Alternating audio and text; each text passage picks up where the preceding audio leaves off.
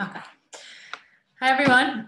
Thank you for joining. I'm so excited to be here. I really missed doing the classes since the summer. I'm really happy that the SEA puts this out, and I think it's such a wonderful time. Well, any day of the week is great to learn about Israel, but we're in the middle of the week, Wednesday. I think it's a nice way to start your morning.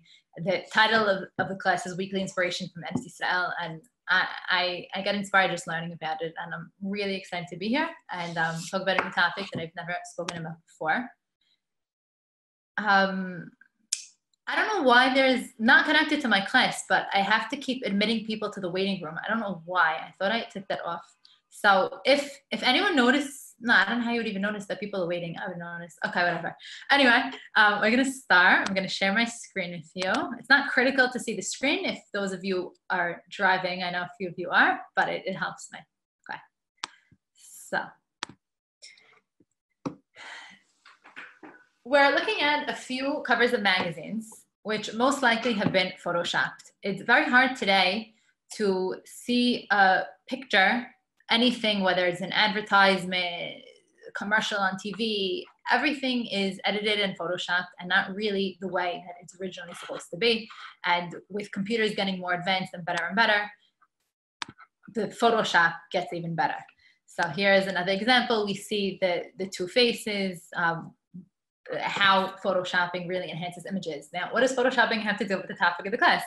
Well, I want to tell you about, I'd say maybe the earliest Photoshop in history in 1898. Now, that's before there were computers and before there was even Photoshop. So what did they use to Photoshop?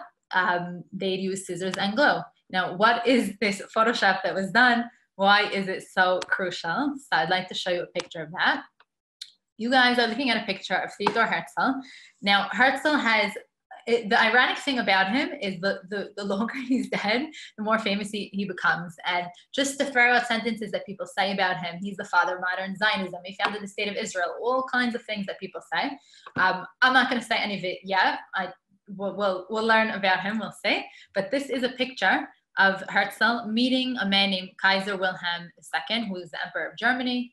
And his meeting is documented, except for the fact that this is a historical picture that never was. This picture is photoshopped. Now, if someone has really sharp eyes and is able to take account of shadow and things like that, there's ways to tell that it's Photoshop, but I want to show you what the original picture is and then explain why they found this so necessary to do. This is the original picture. Over here on the first horse is the emperor. And right here in red and circle, we see the horse's feet and Herzl's feet. This meeting took place in Israel. And to get to Israel at that time was very hard. You had to go by ships and on donkeys. And Herzl made tremendous efforts to get to Israel. This is in 1898 because he knew it was very important for me to meet with the leader of Germany. And we're going to talk about that a little bit later on. And he had a friend, and his friend had one job: to take a picture of the meeting. And this is what resulted. Now, more important than the meeting itself, and according to researchers in the actual meeting, they spoke about the weather because it was hot, was the picture to prove that it happened. And we know today, if there's no picture, it didn't happen. And he messed it up, the guy taking the picture. So I want to show you, so how is it fixed? The Kaiser was moved the horse back, and Herzl was moved closer. This picture of Herzl, he's holding a white hat on a roof in Jaffa, and this is the resulting picture, proving that the meeting took place. Now, one of the things that I want to answer for the time that we have together is, how does this photograph and Photoshop efforts represent Herzl's entire philosophy and ideas about the Jewish state? So I'd like to, on my to-do list was always to research about Herzl, because I've been to the Herzl Museum a few times and you always hear about him, Herzl, everything's named after him. Like, who is he? What did he do? Why is he so important? And I'm blown away by what I learned. I read a part of this book. It's called Chameshet Avot HaTzionut. That's where 99% of the information comes from that you are about to hear. Okay. Other than answering that question, there's a few other points that I want to cover. One is that the idea of the Jewish state has existed for thousands of years. So what was Herzl's big innovation? Everyone knows that it's just for the Jewish people and we want it. So that's one point I'm also going to address. Another one is, what are his two core principles for the Jewish state? If we had to summarize all of his beliefs in 2 sentences, what does he believe? And the last thing is, what is his most famous line? Some of you might already know his line, and how is that relevant to our lives today? And that's my favorite part about it, because after I read a lot about Herzl, I was all, wow, everyone needs to know this. It's so exciting. I was so excited to learn, and I'm so excited to share it with you. Okay. So let's go back to our sources. The first time we see Eress Israel mentioned, Hashem tells Abraham, this land is going to be for you and your children. And if we fast forward along in Jewish history, we have, this is one of, on Pesach we have Arba Lashonot Geula, and the lesson is Veheveti. Hashem is telling the Jewish people, I'm going to bring you to the land that I promised Abraham, Yitzchak, and Yaakov. Continuing along, Yoshua. Yoshua comes into Eress Israel. Hashem says, anywhere you step, I am giving you.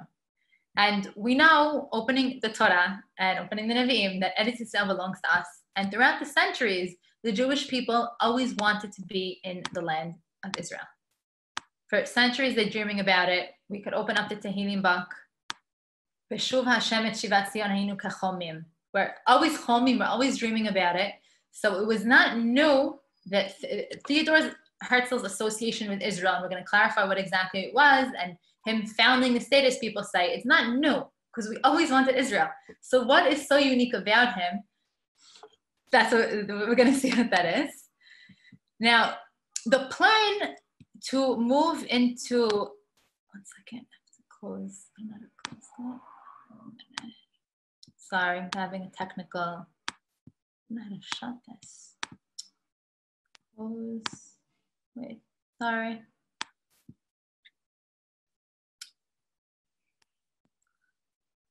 Okay, I'm stopping the share for a second because I need to X something. Okay, now I can do it again.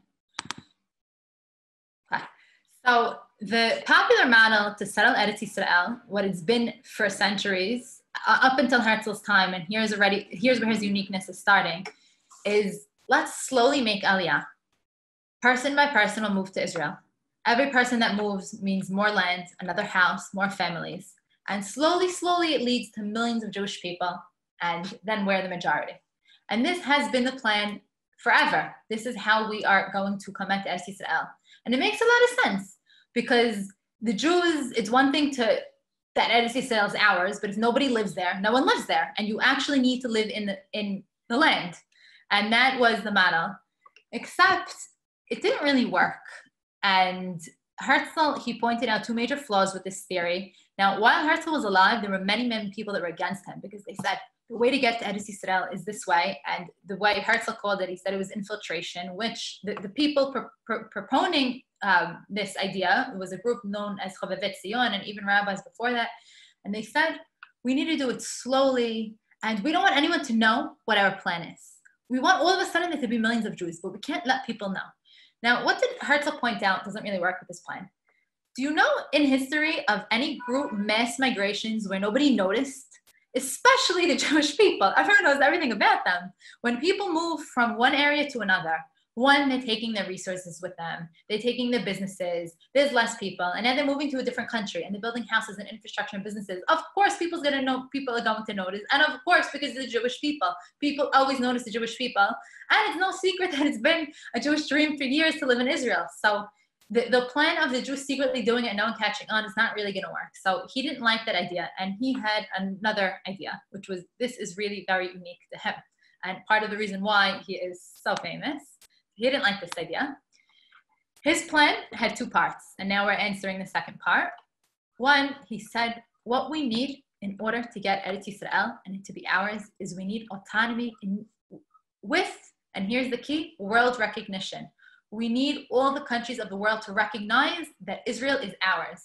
And what Herzl's huge mission in life that he took upon himself was, I need to convince the world that the solution to the problem of the Jews and to Israel is that we need it. And if we look at world history, what's going on in Europe at that time, there's tons of anti-Semitism going on. And I'm not going to in this Zoom, I'm not going to be talking about Herzl's life and his family and things about his personality. Maybe I'll do Herzl part 2 next week. But he lived in Europe, and there was tons of anti-Semitism, and the world was aware of that too. And he said the only solution is we need to be in Israel, and we need the world to recognize it. Now, this is the exact opposite of what everyone else's plan is, because everyone else's plan is let's do it secretly so no one will know. And Herzl says, what do you mean? We need everyone to know. We want world attention. That is what is going to help us. Okay. And his second key point was that we need our own army. If it's great that the world recognizes us and we're in Israel and we're ruling ourselves, but if we don't have our own army, we have nothing. And he constantly cited these 2 points, and he said you can't have one without the other.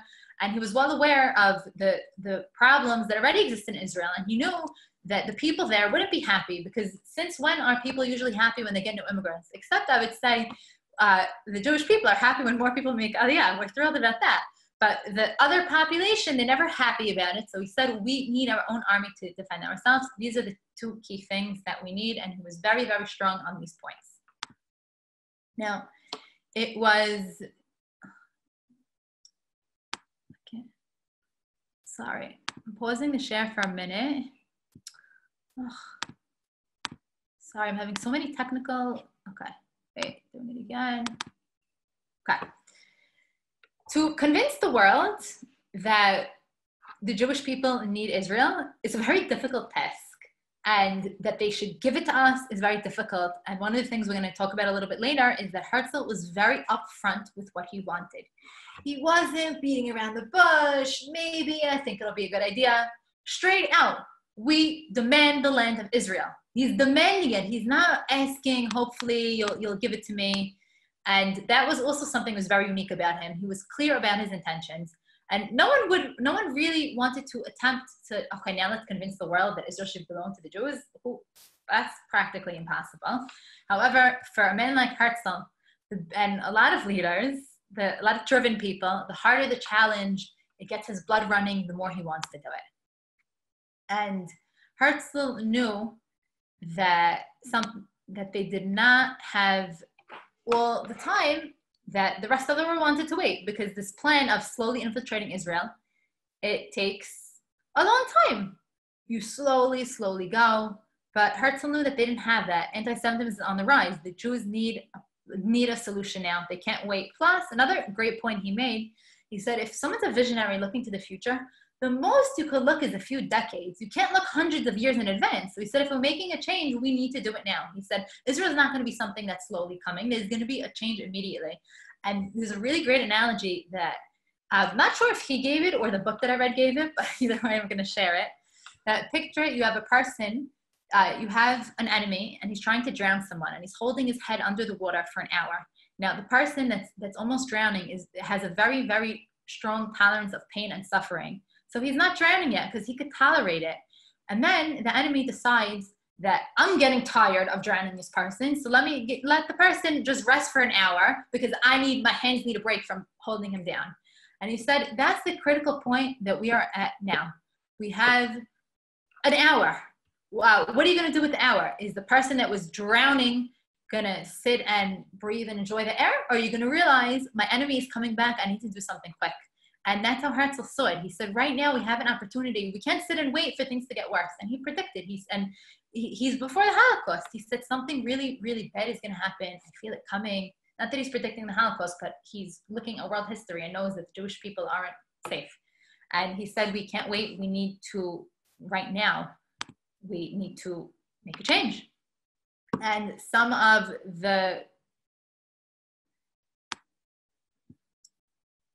I'm sorry, I keep pausing. Every time I click on something, it keeps putting something on my screen and it makes it hard for me to see. Let me try one more time and then I'm just gonna deal with it. A minute. Thank you all for being so patient. I think that's something we really learned during this period about how patient and flexible we need to be. I don't know why it keeps doing that.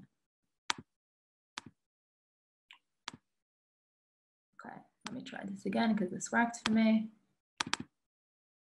Okay, so consistency, stubbornness, faith, persuasion, and a dynamic personality that won everyone over. Those are some of the traits of Theodor Herzl, which made him an ideal person to do this. Now, he elected to do it on himself, and he started only the last few years of his life. He died in 1904, they say from a heart attack and just from stress of what he was doing. And we're going to see the first big event that he had was in 1897. So that's 7 years of work. That's really not a lot. And wasn't working on it in his whole life, but he had the traits to make it happen. And I want to take a step back and talk about what was going on the world map at the time and what did Herzl see. So Israel was under the control of Turkey, and Herzl said it's only a matter of time until the Ottoman Empire falls, until Turkey falls, and Israel's going to be up for grabs again. And he said, we need to make sure that when Israel's up for grabs, it's going to be given to us. Because otherwise, if we look at thousands of years of Jewish history and follow all the time periods, Israel's just being passed around from one ruling group to another. He said, the passing needs to stop. We need to make a change now. And he had a bunch of plans too. He said, if this doesn't work, I'll do something else. And I'm just going to mention something Herzl is known for, and there's a lot of opposition for this, is that at a point he said, you know what, it's the war to get Israel, let's bring the Jewish people to Uganda. And he was met with tremendous opposition. What do you mean? You can't bring them to Uganda. We need Eress Israel. Now, something that a lot of people don't know is when he had this whole Uganda plan, so we had a whole charter written up for how it's going to work. It was under the British Empire, and it's going to be given to the Jewish people. When the Balfour Declaration in 1917 came out, which was the British people saying that we are in favor of the Jewish state being created, given Israel for the Jewish people, a lot of the people on that committee were people that were on the Uganda committee, and they saw the language and how it was being written out. So Herzl really, really set the stage for what was going to happen. And then after World War I, when Israel is up for grabs, and the British were given a mandate on it, it was because of the work that Herzl did before. And that's why he said, I need to sit and meet with every diplomat, every statesperson that I could, because I'm putting in the foundation, even if I'm doing nothing. And we're going to talk in a minute about what did he actually do, because there's nothing concrete we could really say. So we're going to talk about that in a minute. In 1897, a group met known as the World Zionist Congress. And Herzl, the reason why he wanted this created is he said, if we are telling the world that we are ready to have a state of our own, then we need to be ready for it too. And he wanted to get the people used to the idea that we're going to have a governing body, we're going to have the Jews united. And the people that were against him said, this is a horrible idea. We can't bring attention to the Jews. And I'm thinking about it now, just this point of Herzl wanting to show the world who he is and who the Jewish people are. I really love that, because why should we be embarrassed? Why should we hide? First of all, we can't hide, because the more the Jews try to hide, the more the outside world notices us. And he was proud. He said, let's organize. We need the infrastructure, because we're going to eventually be ruling ourselves. Let's start now. And a very, very famous sentence that he said in Basel, which is Switzerland, he says, in Basel, I founded the Jewish state. If I said this out loud today, I would be greeted by universal laughter. In 5 years, perhaps, and certainly in 50 years, everyone will perceive it. And he was spot on, because 50 years later, the Jewish state was founded. So he knew, he said, I'm doing the legwork now, but I know that the state is going to be created. And of all the things we were speaking about, that you need autonomy and world recognition, and you need your own army, and you need to rule yourselves, this is all very important and key components in what Herzl said, and he constantly repeated these things over and over and over. However, by far, what Herzl wrote and believed and said over and over and over, the most important ingredient in all of this, and in getting all of this and all of this happening, is will. You need to want it. You need to will it to happen. And this, it's interesting, because this is emotional. It's an emotional piece. It's not money. It's not we need tons of money. It's not we need to live in build a lot of houses. You need the will. You need to want it to happen. Because if you don't want it to happen, there's no effort anyone could do to make it happen. And another line, he says, the only people that can save the Jewish people are themselves. If he won't save himself, there's no salvation for him. And he spoke at length about the need for the Jewish people to will the state of Israel and to want it to be a reality. And I think even today, we really need to ask ourselves, how much do we want it? And everyone could take that sentence and fill in the blank about the in their life, how connected to Israel, or just in general, how much you really want something. Because he said, if you don't have this, you have nothing. And for that reason, his most famous line was, Im tirtzu en zo agada. If you will it, it's not a legend. It will happen if you want it enough. And every opportunity that he had, Herzl let the people know. He let the Jewish people know. You're not a downtrodden nation with no self-esteem that's beaten up. And that's how they looked at themselves. They're in Europe. They're not rich. I mean, some of them were, but they looked at themselves as with no self-esteem. And the people of Israel, that's suffering and trying to hide. And that's what the people are saying outright. Let's not make too much noise. Let's hide. You now think you're going to go and rule yourselves and be autonomous in the state of Israel? You need to believe it. And he kept letting the people know over and over and over, Am Yisrael hu chazak ve'kabir. Am Yisrael is strong and mighty. And the word kabir, we have in the tefillot and the holidays, I'm forgetting the exact line, but it comes up a lot, that word. Also, there's a really great pismon called Ata el Kabir. So Kabir is strong. And know that you're strong. And if we took this right now and we told it to the Jewish people and said, Jewish people, you are strong, you are mighty, I wonder how many people believe it. I would imagine that the fact that we have the army definitely gives some belief to it. But like we said, that's not enough. You have to believe with your whole heart and soul that you are the one that dictates your future. And you need to demand it. You can't just ask. And that was very, very key for Herzl, the belief in knowing that you're strong. And this I mentioned, but I want to say it again because a lot of people think that money is the answer. If we just give the state of Israel billions of dollars, then they'll have more money for their army. They'll have more money for everything. Let's keep donating. Continue donating. It's amazing to give money to the state of Israel, to the country of Israel, to the Jewish people, to people that need it. However, that is not what's going to solve it, because more important is the emotional health of the nation and what they believe about themselves. And it wasn't by buying land or building houses that we get to settle the land, only by an internal change in the makeup of the nation's psyche. He said it's not something that you're going to physically feel. You can't point to it and say that's it. But the whole nation of Israel needs to undergo a change in what they believe about themselves in order for us to win. And this right here I have written in red, Gibor Ani. On a personal note, if you speak to your children and you tell your children you believe in yourselves and you could do it, and we know that if we want to accomplish something, the most basic step is we need to believe that we could do it. Because if you're telling yourself, our self-talk is so powerful. If we're telling ourselves, I can, it's not going to happen, I don't know, and give them all the reasons why not, it's not going to happen. So the first thing on an individual level, you tell yourself, Gibor Ani, I'm strong. And he said, the second the nation says, Gibor Ani, I am strong, it's a game changer. No one can stop. I get so excited by talking about this. No one can stop the nation of Israel the second they know who they are, and they look at the world straight on and say, this is what we demand. And Herzl was so upfront. I demand this. I'm not asking, this is what we need. And I think it would be amazing if the country of Israel, the people of Israel, would stand up and say, this is who we are, this is who we're presenting to the world, and this is what we demand. We are strong, we are God's nation, because it is 100% true on an individual level and on a national level.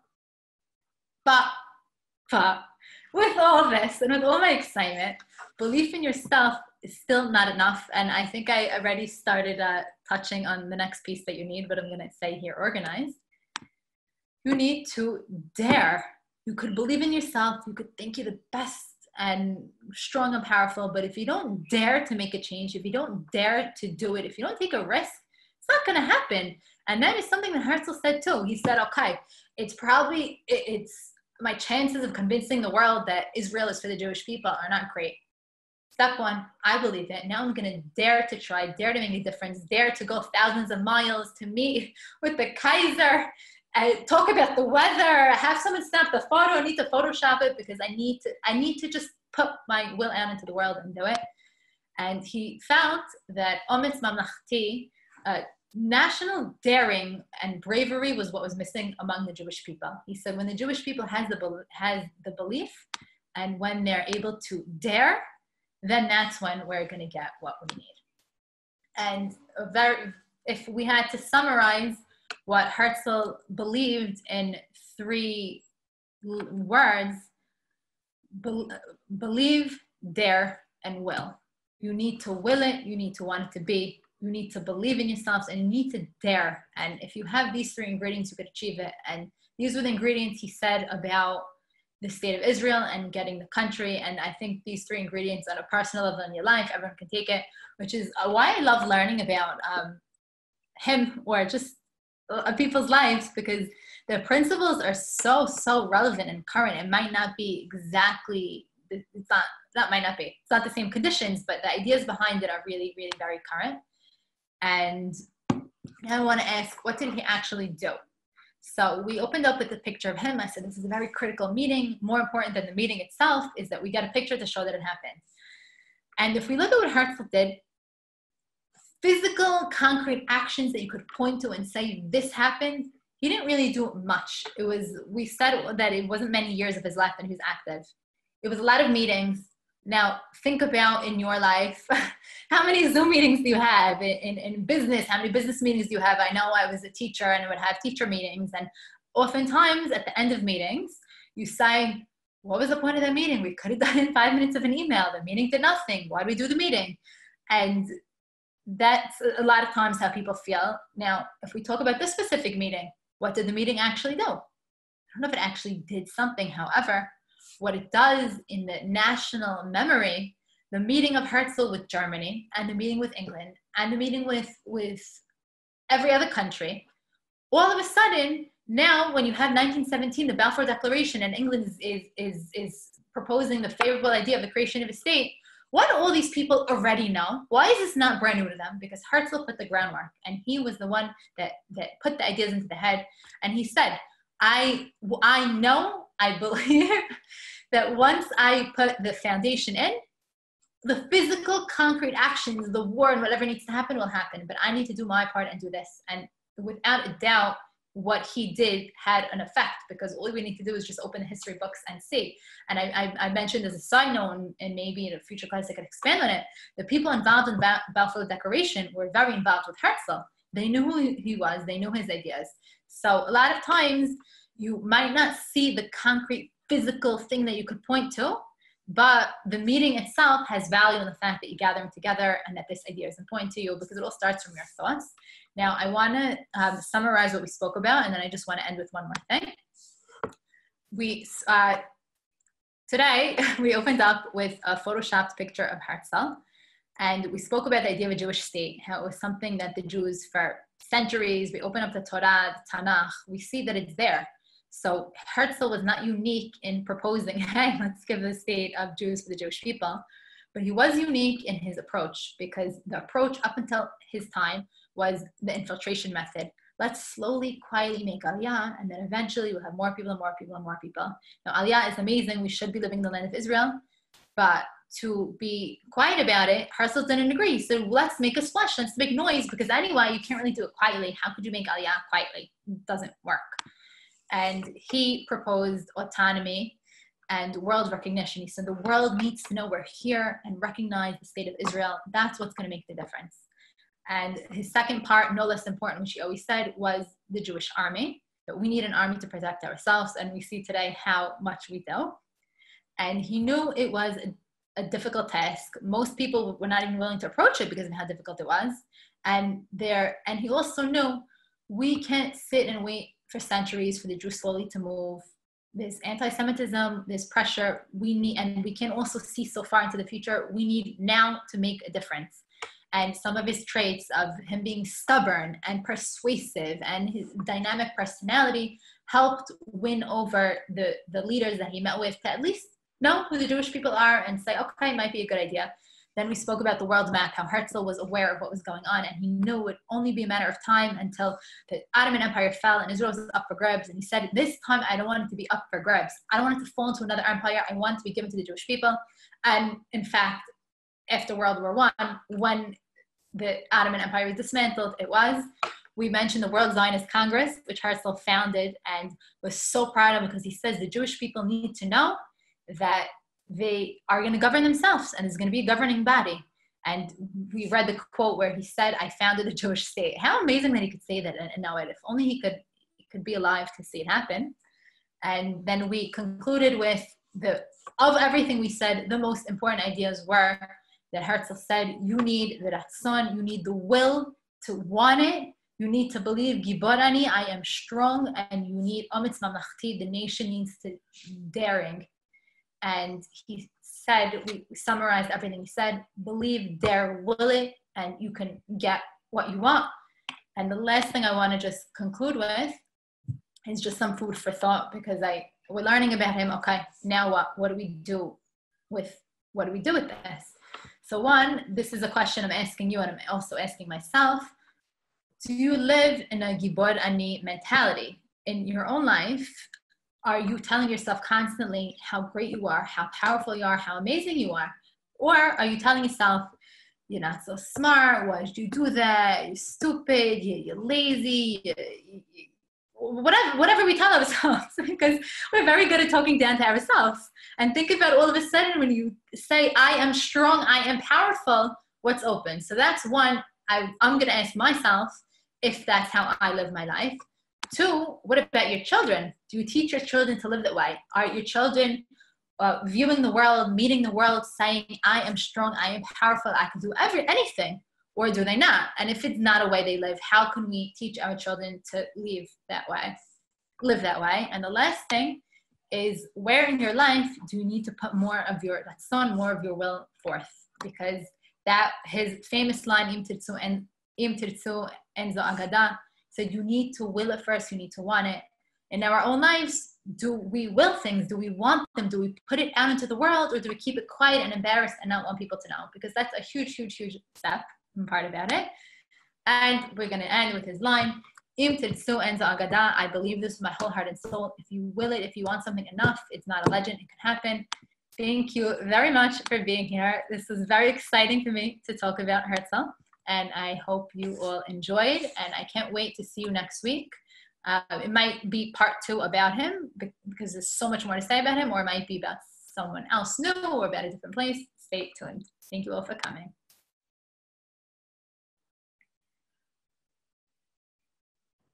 Thank you. That was very informative. Thank you very much. You're welcome.